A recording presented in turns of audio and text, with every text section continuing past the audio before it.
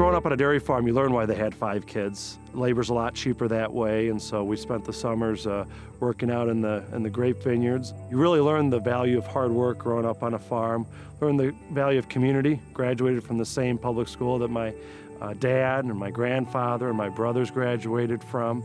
I was a page in the U.S. House of Representatives my junior year of high school, so here you have a little farm boy from Southwest Michigan that never spent much time off the farm, going off to Washington, D.C., working on the floor of the House, going to school at the Library of Congress. Really learned a lot in terms of how to be involved in politics and really make a difference. After high school, I applied to a lot of different schools, but Hillsdale I just felt the most at home with, that they want to teach how to learn instead of what to learn. I thought that was very important.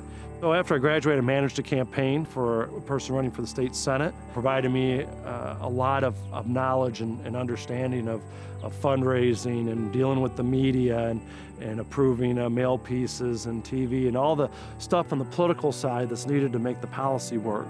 In February of 2010, I decided to come back home and decided it was time for me to step up. I felt I could make a difference, that what was happening up in Lansing wasn't working. I quit my job, didn't have a paycheck for 10 months, and I just went out there knocking doors throughout the entire district. In the fall, I was able to win by 30 points, and so there was a stamp, and we came in that fall with a Republican majority in the House, Republican majority in the Senate, Republican governor, and we rolled up our sleeves and we got to work for the citizens of Michigan. I served my 6 years, 3 two-year terms. That's the maximum you can serve in the House. Governor Snyder called me up and asked me if I wanted to work for the administration.